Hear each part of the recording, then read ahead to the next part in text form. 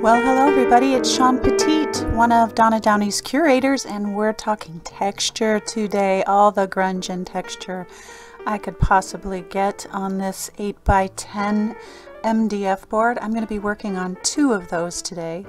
Right now I'm just going to put down some papers for the background, and part of the reason that I do this is texture, and part of it is the unexpected magic that happens when some of those papers show through as your underlayer. It just is magic, magic. And so I've just put everything down with golden matte medium. And now I have some latch hook rug material that I've used as stencils and other projects, so it's got a little bit of paint on it. And I put all of those down with golden heavy gel so that it would hold it in place. And now I'm putting down some golden glass bead gel. This stuff is like diamonds. Just, it dries clear, it can be used for so many applications, and it adds this really great unexpected texture. And so now I'm going to be covering the rest of my piece with golden modeling paste, and I'm mixing that in alongside the glass bead gel, and I'm trying to create this illusion that latch hook rug material is coming out of that modeling paste.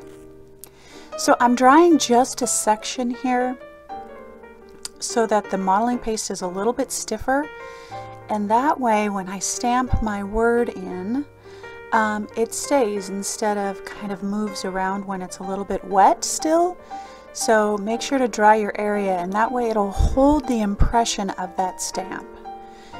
So I'm going to do this again with the same exact process, same exact materials, except this time I've added just a few more things to help with some texture. So I'm using some drywall tape and some shelf liner and that kind of thing to just impress into that modeling paste again to give it some more texture. And again, I've dried and stamped my letters in there.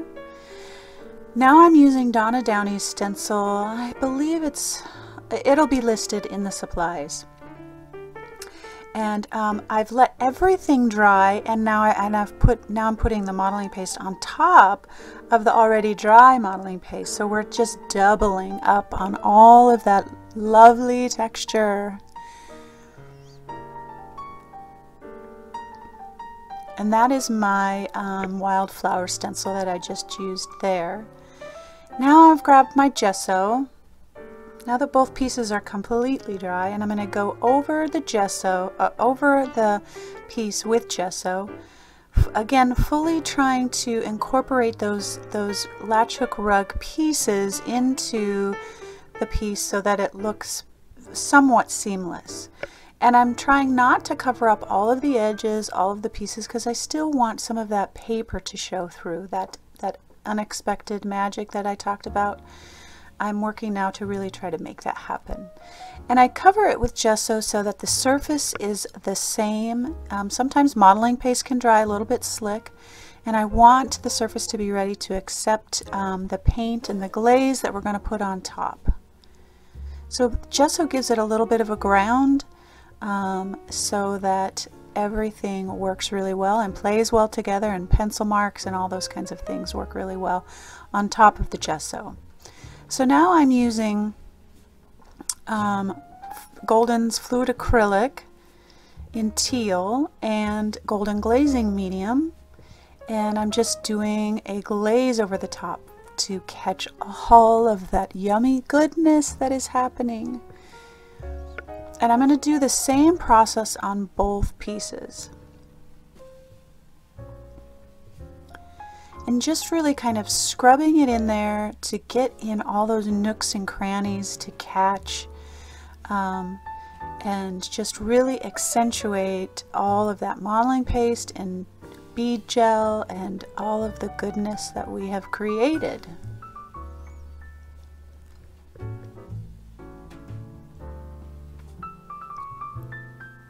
Now I'm going to use some high flow acrylic in sepia and glazing medium. And I just love this color, and it just gives it this vintage feel.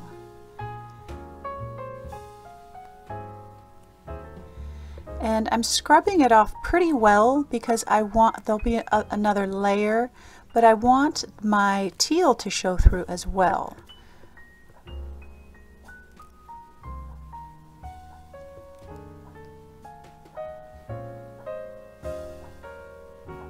So I've done that to both pieces.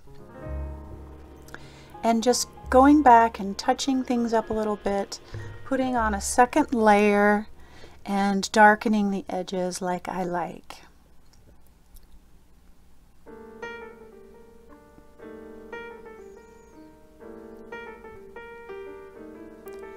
And now I'm going to seal all of this with some matte medium to give it really good coverage again, and to give it a ground to accept the pan pastels that we're going to be using.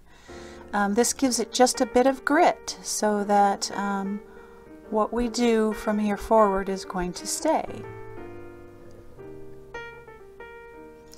And with the pan pastels, I'm using, it's one of the brushes that comes in a kit with the pan pastels, but it looks like a makeup brush and you could use that. But I'm using plums and quinacridone magenta and a dark plum. Just here and there and around the stenciled areas to really further accentuate it.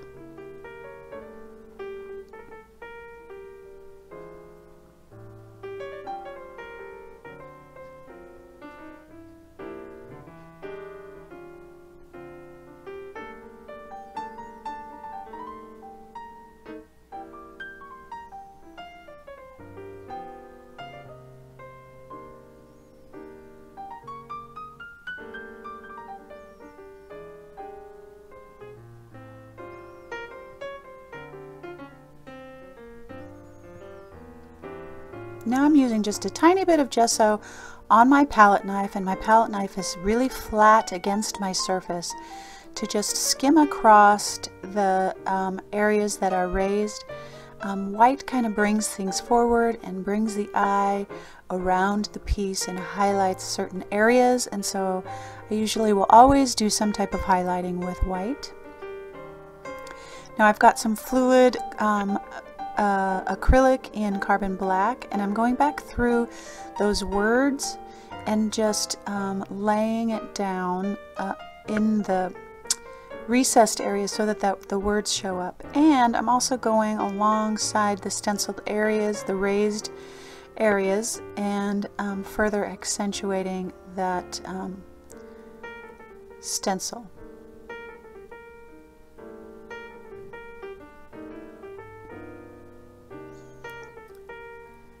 So this was a quick video today talking about texture and all of the different layers and lovely things that we can do with our textured gels and mediums. All the supplies will be listed on Donna Downey's blog, and if you have any questions you can leave them below. If you liked today, give me a like and subscribe to my channel, and I will be back next week for my last curator post for the month of July. I hope you have a wonderful day.